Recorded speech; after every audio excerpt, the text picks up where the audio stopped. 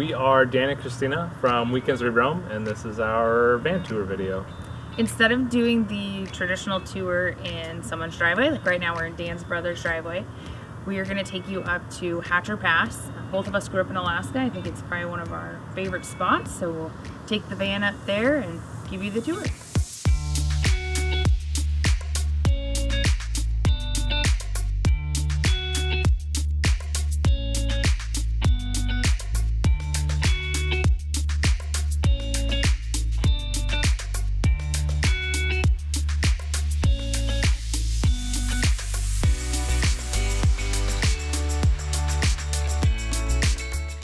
Hi, we're Dan and Christina from Weekends We Roam, and this is our van tour video.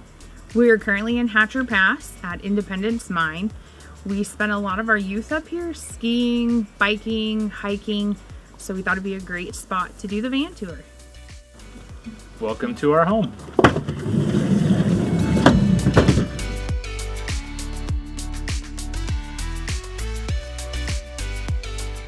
First thing, we'll give you a tour of the cab part of the van. When we bought it, both seats did not have heated seats, so we took them apart, added heated seats, and installed switches into the dash to keep it factory. We installed a lowering seat base on this passenger seat, so when we install our swivel, that way the whole entire seat sits at factory height. Without this lowered seat base from Mercedes, the seat is way too high. Her feet didn't even touch the ground. So that was a huge upgrade.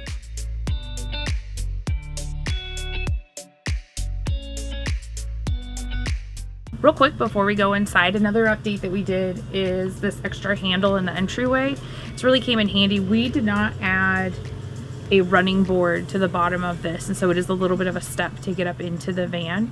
Another quick modification in the entryway, we built out part of the step so that the kitchen cabinetry could sit on top of it. It did lose a little bit of space, but it's enough to get up and down pretty easily. We added a couple of command hooks right here for our flip-flops. Keeps them up off the ground since we are a little limited on space. We also hold our remote here for the fan system. We have the Max Air fans, two of them, one in the front, one in the back. And then this also holds our dual dimming light switch and the two 120 plugs. The front part of the van is our main living area. So we have what's kind of like our living room with a bench that has a lot of storage inside. We'll show that to you here in a second. We also decided to do the Lagoon swivel for the table. So you can just loosen it up and it'll swivel around so that one of us can sit here to eat and one of us will sit in the swiveling passenger side. You can also just sit here at the bench, so this came in really handy. We usually just leave it right here and it stays out of the way, and then you can just lock it back in place. We just did a simple hobby pine board and stained it for the table. It's been holding up pretty well for us. The cushions we had upholstered in California. That's about one of the only things that we didn't do ourselves. We wanted something that was actually gonna last, and so we decided on a Sunbrella fabric. We've actually already spilt a couple things on it and it held up really well. So to take it apart, this comes off. This stays is actually Velcroed to the back. So we built the bench to have two locks, one here and one here, to hopefully deter smash and grabs. We keep everything in here, so nothing's sitting out.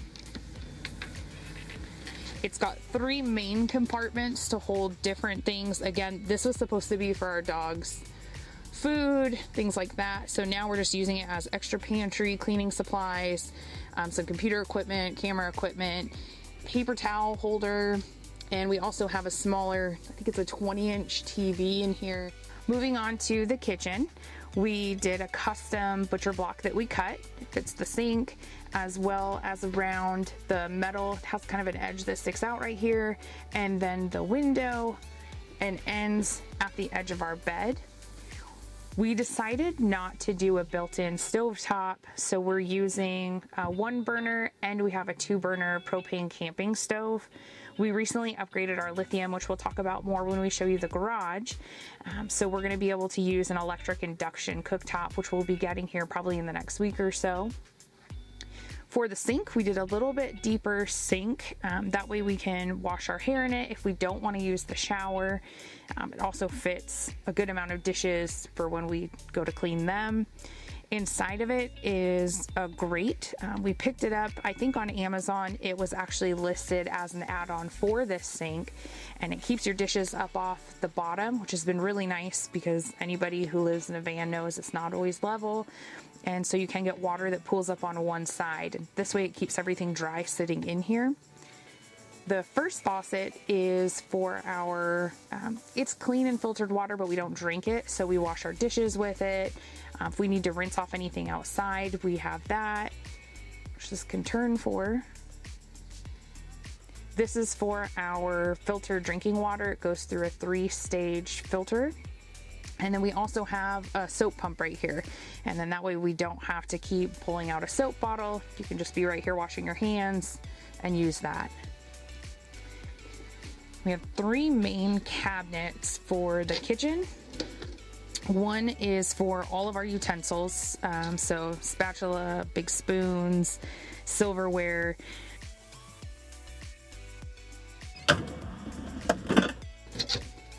The second cabinet down is where we have our coffee cups, drinking water cups, bowls, plates, some Tupperware. And then the last drawer is where we keep our pots, pans, cutting boards, some hot pads, towels, and a growler, which is the most important for Dan. These are also held on with heavy pull latches in the back, so that's what's holding them so they don't slide back and forth when we're driving. The main cabinet underneath the sink is what houses some of our cleaning supplies, our plastic bags for the trashes. It's where our main trash is, our 1-burner stove, the water filter system. It's also where we collect our gray water from the sink. For the refrigerator, we chose the Isotherm 130. I think it's 4.6 cubic feet. Definitely gives us enough space for, I would say, probably a week's worth of food. We're trying to eat a lot more fresh stuff, so we go through it a lot faster, but there's plenty of storage. You could probably go longer than a week if you really wanted to. There's also a freezer up at the top. It's kind of just enough for ice and a couple other small frozen things. I would compare it to a shoebox, but it's been wonderful to have something for our ice to be in. The hardest part of the build for us was definitely the upper cabinets. In the front of the van, we have 2 cabinets right here. One is for our bathroom stuff, and so just kind of like a medicine tote, some other stuff. We've been using these little gray totes, and this is so that we can keep our stuff separate. When we stay in people's houses, then we have something that we can take in with us. We generally don't stay in people's houses, but we love using their shower. It's worked out great.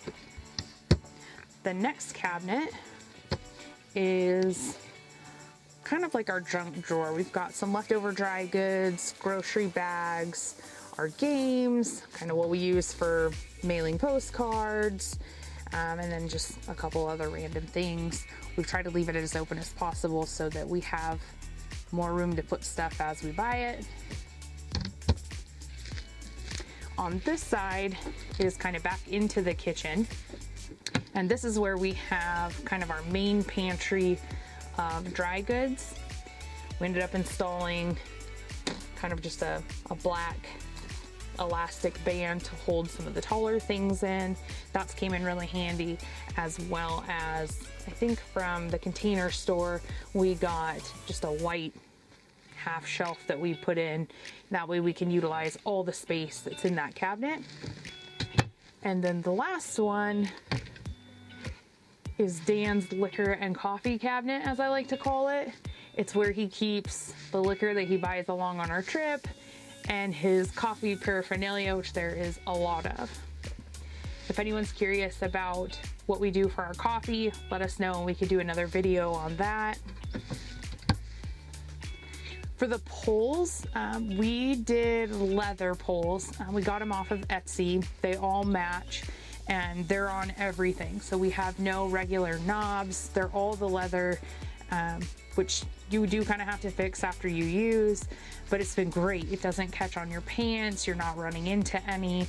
And for these, when you open them, they do touch, and we found that with knobs, it was dinging the ceiling. So with this, it doesn't do anything. And now to our favorite part of the van is the shower and bathroom area. We didn't have this in a previous van that we owned, and so with this one living full-time, it was a priority for us. It's 24 by 32, roughly. That's the size of the RV fiberglass shower pan that we got. We used fiberglass reinforced plastic for the walls and then caulked all of the seams. We also went all the way to the edge with the stripping that they gave us that helps keep it all waterproof. For the shower curtain, I'm just kind of using a standard plastic, but we did steal this idea off of somebody from Instagram, and the shower rod can move in and out, which gives us a lot more room in there when we're showering. For the shower faucet, it's just a standard shower faucet, but it has the on-off button. It just shot water. That way we can conserve water. So when you're soaping up, you can turn the water off, and then when you're ready to rinse off, turn the water back on. It does have a hot and cold mixer. And then for the toilet, we're using a Nature's Head composting toilet. It's urine diverting, and so there's no smell, super easy cleanup. We're using peat moss for the medium in the main toilet part. It's not our primary bathroom. We do try to still use bathrooms on the road, but in rare emergencies, it's there, and it's really came in handy. I can't recommend that enough. It's definitely worth the $1,000 price tag. It stung a little bit when we bought it, but now we love having it and wouldn't trade it for the world. For anyone interested, we did do a video of the shower build. We had a really hard time finding any videos out there when we did it. It was a very steep learning curve on what products to use for the wall, what caulking to use for the edges, how to get the right shower pan and the orientation of the drain hole for it, as well as how to install the toilet. A lot of people permanently install it in the bottom with the little L brackets. We didn't want that in there because the toilet's actually removable and we can shower in here without it if we want to. So we actually just did 2 hooks around the back. But again, the video is on YouTube if you're interested in watching it. It kind of gave a step-by-step of how we did everything. Moving on to the bedroom. The mattress is almost a king size. It's what we ordered online, was a king, and then cut down a little bit on the side and a little bit on the end. It's actually a 3 foam system. So we've got the main foam and then 2 to add some cushion. Underneath the mattress, we did bed slats instead of a solid piece of plywood, and that's to help with ventilation so there's not any mold. That seems to be a reoccurring problem for a lot of people. Above the bed, we each have a spot to hold kind of our knickknacks, so books, iPad, fans. We can show you that here in a second. Below the bed is kind of the garage, and so we had this divider we put in and we had a little bit of extra space, and so here we hold the speakers, some books, put these little bands in like the upper kitchen cabinet to hold this stuff in, and then this box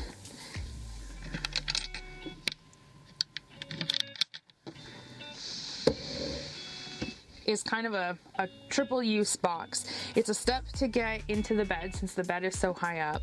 It's a laundry box, and it's also an extra seat that we can move around the van as needed, and the bottom just has felt pads so it doesn't scratch the floor.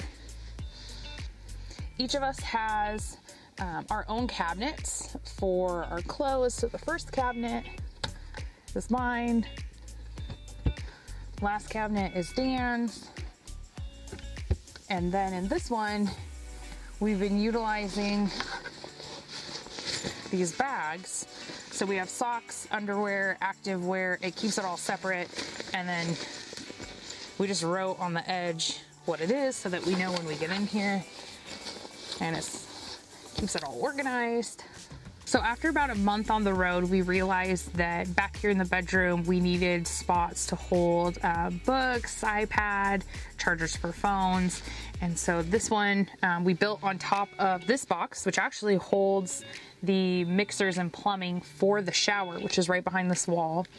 Just did a quick little pine box that holds kind of all of our little knickknacks. And then here is our USB plugs for phone chargers, as well as a WizGear magnet to hold my phone while it charges. Dan's side has one up here. His is a little bit smaller, holds his fan and a couple other little things. Back here is also our thermostat for the Espar heater that Dan will tell you a little bit more about. We put it back here so we can reach it at night. Nobody wants to get out of bed when it's super cold, and so this is even really handy. We have two things that we didn't make in the van by ourselves. One was the bench, actual foam cushion, and the second thing was the window blinds. We did make a set for our first van. I didn't really like the way they fit very well, so we got a full set of window blinds from Van Made Gear, and these things are amazing. They're ripstop nylon fabric, and they came, the front ones came in an actual case, but Christina sewed up this one for our second set. And they are magnetic, fold up real nice and small. So they just magnet right into the window and create a light-proof seal for the windows. This one's fit a little weird just because of this thing, but it fits perfect. Especially here in Alaska, these things have been absolutely amazing to stop all the light.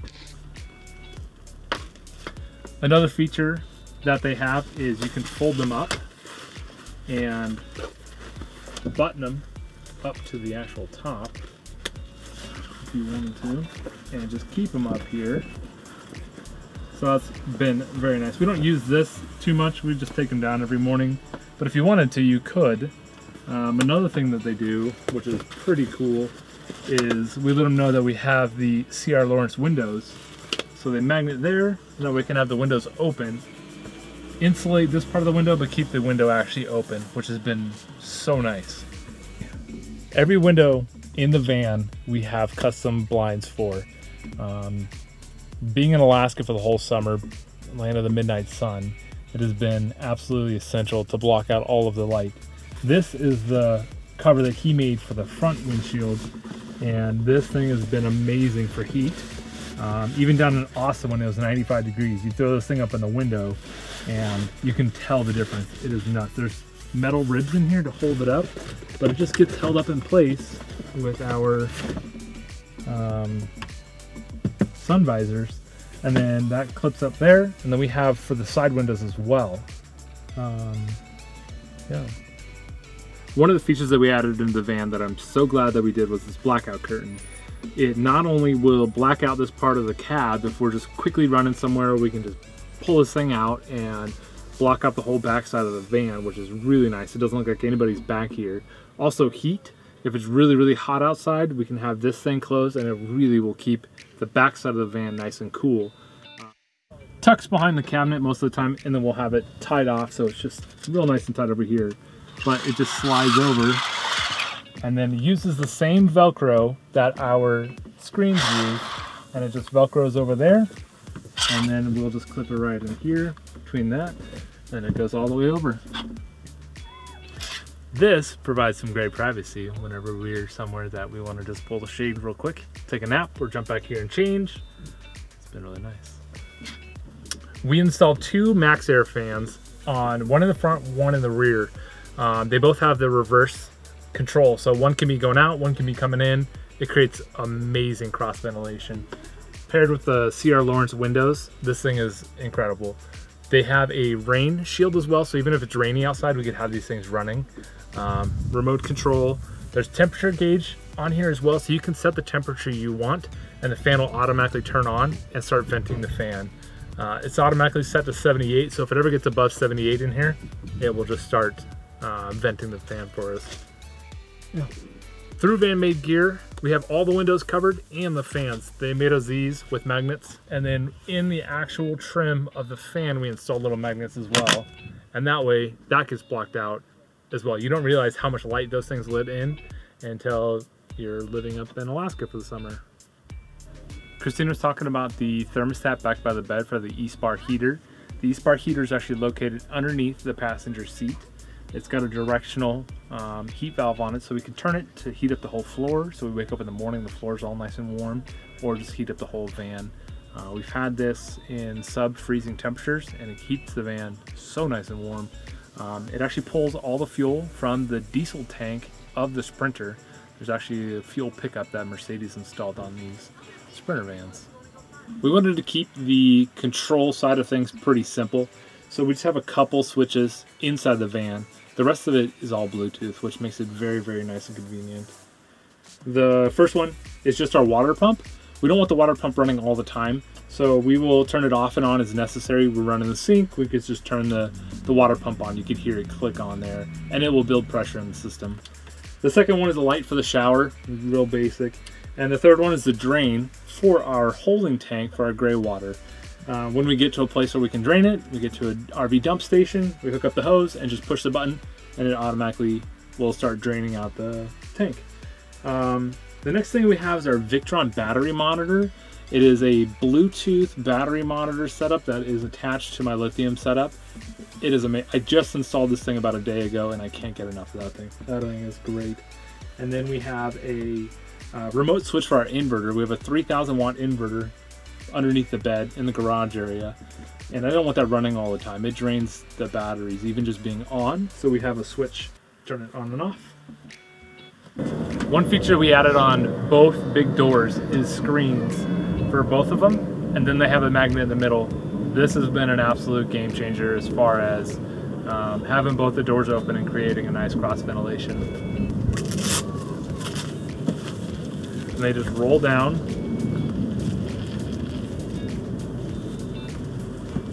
And we ordered them on Amazon and got dimensions as close to the door as we could. They're actually a little bit bigger than the door size, and then had to cut them down and re-sew on the Velcro.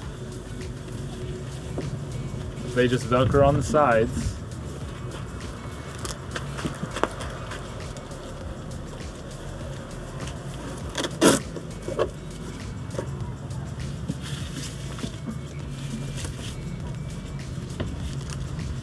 And then now, I can just walk in and out. And then once they settle, they'll actually get straighter. And then start sealing up all the way down the middle so you can walk in and out with that. These screens on this one, and then also on the back door as well. And then the magnets install inside the actual screen, so you can just flip it over and attach it to the door. The same thing as over here if you really need it open. But it's been nice just to walk in and out.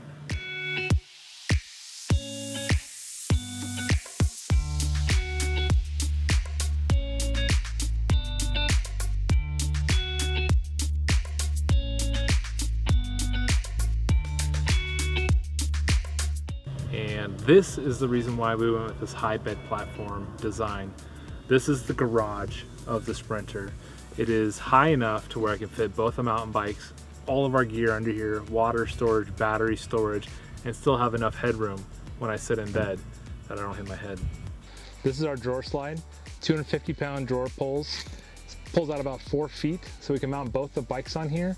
The bikes are mounted, they're not going anywhere, so all of our gear back here, if anything tips over or falls, it's not going to hit any of our battery storage. It's at appropriate height where both the bikes slide underneath the bed, and that way the bed is still low enough to where I can sit up in bed.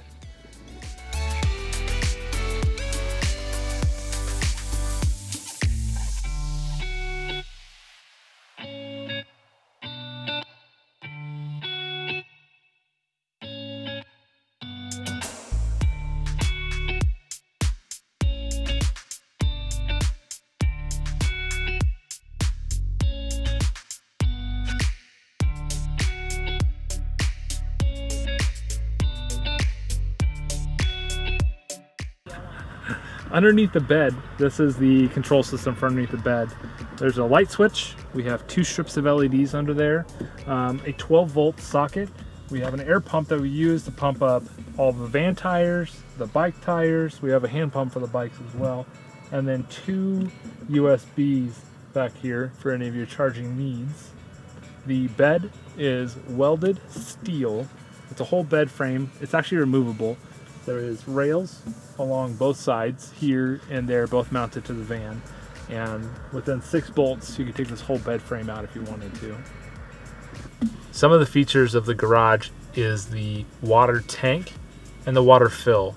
The water fill is located on the inside of the van, so we open up the back doors. It's secure. We did not want to drill another hole into the side of the van, so we have it inside.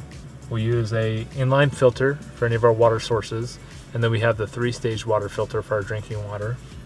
This is a 30-gallon freshwater tank. It is used for all of our water purposes, the showers, the sink, drinking water. It'll last us about 3, maybe 4 days if we're both taking showers. It's been excellent. SureFlow water pump. It's been a great. We added a cage last minute. It looks kind of janky, but it works great. Next up, I'm going to show you what we have up top. It's our 3 100-watt solar panels from Renogy. That is what powers all of this down here. We have 2 ways to charge our batteries. We have the solar panels up top, and then this wire coming in is from the isolator. The battery isolator is sitting underneath the driver's seat, and that takes any extra power from the van when it's running and sends it back here and charges our batteries as well. So if we're in a shady area, the redwoods, or it's rainy and we're not getting all the solar we need, then we can get extra power from the battery isolator. The batteries we're using, we just upgraded to these 100 amp hour lithium from Battleborn. These things weigh half the weight of our old AGM batteries, and we have twice as much usable power. We're just using 300 amp hours of lithium. Powers 3,000 watt inverter. The only reason we have such a big inverter is because of our water system. We have a water heater. It's a Bosch 2.7 gallon water heater, and it's sealed, sits back here. All we do is just touch a button and we get hot water in about 15 minutes. So 2 more features before we leave the garage area. One being the shoe organizer. Christina found this on Instagram. It's just a normal over-the-door shoe organizer that we cut in half and drilled into the back here. It's been great, holding all our shoes, bug spray, bear spray, suntan lotion, all the random stuff that we have. Another thing is we made these. They are padded, insulated, and there's another layer of insulation behind them for when we're laying in bed. It basically acts as a headboard. This has been great. That way you don't lean out and touch cold metal at night. It also keeps the heat out. These things are great. Every van we do, we're going to do something along these lines. Another great feature is the luminous ladder. It has been great. It bolts into the roof rails up there, and then just on one of the bead welds down there. And that way we can access our solar panels and the roof area. Kind of dirty up here. So features on the outside of the van, the light bar, we have a satellite radio, and the awning. I'll show you all 3 of those.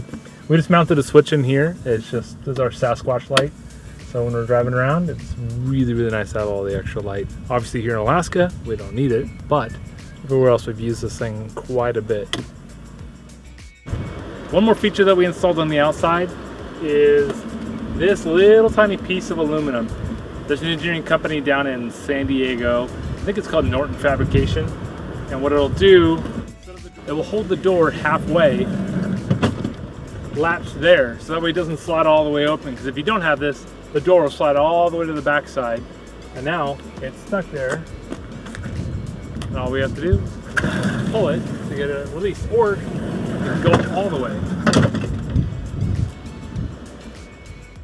Thanks for checking out our home. If any of you are thinking about traveling or living in a van, I highly recommend it. The stuff you could see in just a matter of a couple months to a year of traveling has been absolutely life-changing. Hopefully you found this video informative, and if you have any questions, go ahead and post them below.